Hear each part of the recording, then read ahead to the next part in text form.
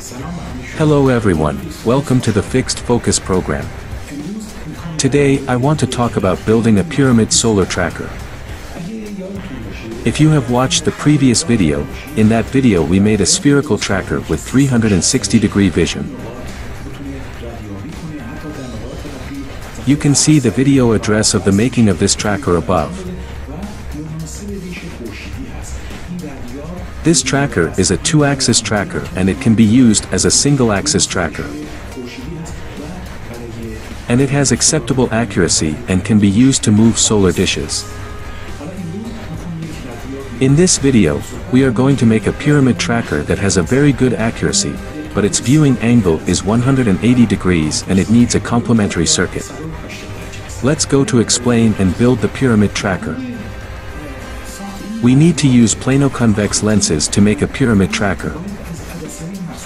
This is a large example of this lens, but a smaller lens should be used to make a pyramid tracker. This example of plano-convex lenses has an interesting feature that I will briefly describe.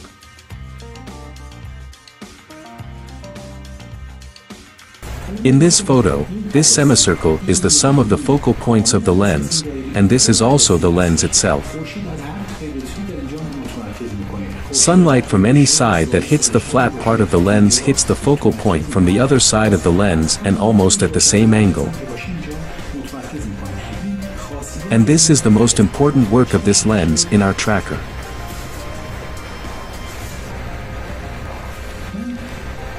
Here I am using a smaller plano-convex lens that is often seen in spotlights.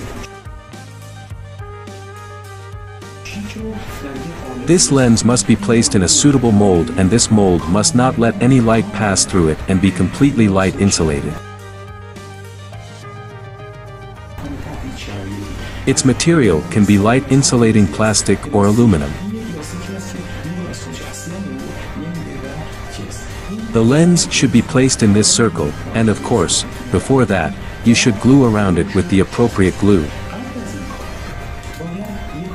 Of course, before gluing the lens to the frame, we have to do something important.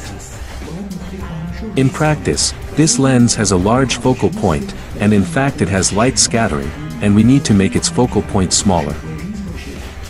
Like the pupil of our eyes, which is narrowed by too much light and will cause the eyes to see correctly. The focal point of this lens should be so small that it can cover less than the surface of a small photocell. For this, we stick a small circle-shaped adhesive on the surface of the lens flat and in its center. Of course, the glue I prepared is not so circular and I stick it in the center of the lens. Now I have to spray it with a matte black spray paint that doesn't let any light through. Now we will leave it aside until the paint dries. And until it dries, we go to the circuit inside the tracker.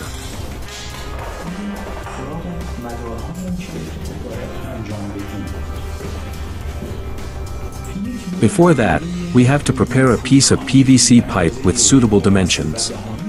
These pipes are resistant to sunlight and rain.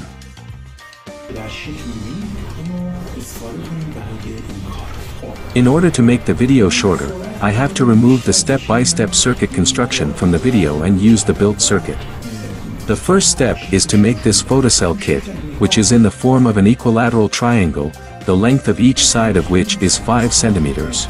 And the shape of its printed circuit is like this, where all the photocells are connected in parallel. 4 triangles are needed to make a pyramid. I have already made 4 photocell kits, each of which contains 40 small photocells. Of course, there are 38 in the printed circuit.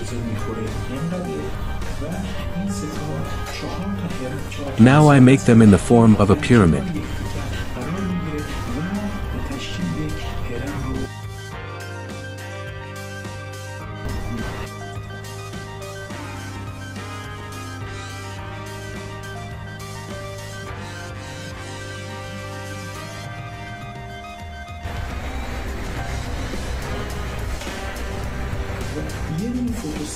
I will put a photocell at the end of the pyramid.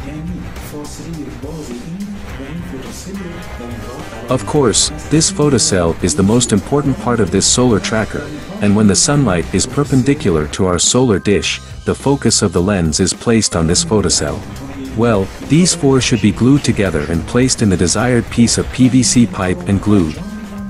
Well, I made this pyramid with glue and connected the output wires of each separately to the flat cable and stuck it in the cylinder like this. Now our pyramid has four faces, and a photocell is located at the end. I have passed the flat communication cable through an anti-light plastic circle that I have drilled and applied non-transparent glue. I have also installed a base that includes 2 screws to keep the tracker on the system. Now, if we take a look at the lens that I painted matte black, we will see that it is completely dry. And remove the glue on the surface of the center of the lens. Sees how small the focal point is when the lens is held in front of the light. In fact, the height of the photocell pyramid should be designed so that the focal point of the lens is placed on the single photocell at the top of the pyramid when the surface of the solar tracker is perpendicular to the sun. Look at this image. You might ask yourself why we don't use larger photocells on the 4 sides of the pyramid. The problem of using larger photocells is that there is too much free space between them and the tracker will have problems in this empty space. Therefore, the smaller the photocells, the more accurate the tracker will be.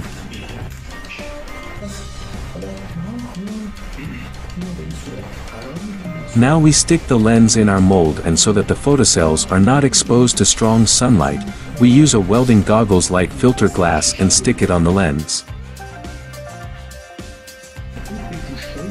If you look at the sun with these welding glasses, you should be able to see the sun easily without any damage to your eyes.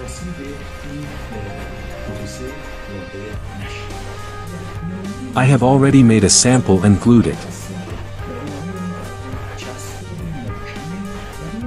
And we put it on the tracker cylinder like this. And stick around it with a suitable glue that is resistant to water and sunlight. Of course, black silicone glue is suitable for work, or you can use non-transparent 2-component glues. Make sure that light does not penetrate into the tracker housing from around the adhesive, otherwise your tracker will not work properly. The shape of our cylinder will be like this.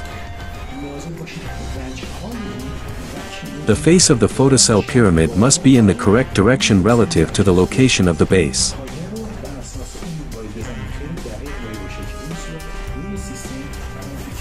To connect the flat interface cable to the control circuit, I have numbered each pair and placed them in a double connector. To make such a circuit, you can use the circuit you see in the figure and make it carefully. I will put the connectors for each in place.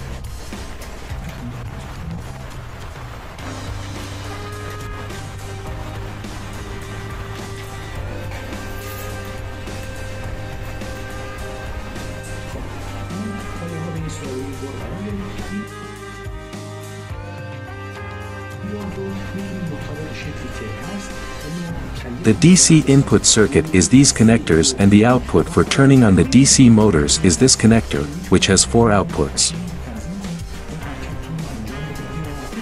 The work of this detector is excellent, and it is completely reliable and has a very long life, and its main enemy is rainwater, which should not penetrate into the tracker. It should be noted that there are various trackers in all types of videos, but these types of trackers will not be very accurate. Because, for example, the impedance of the photocells in the tracker with 4 photocells or 2 photocells are not the same, and no matter what conditions we create, they will not have acceptable accuracy. Of course, these types of trackers are suitable for rotating the solar panel, which does not require precision, but not for the solar dish. And this pyramid tracker is very accurate, cheap and reliable compared to other trackers. I hope you enjoyed this video, and bye until the next show.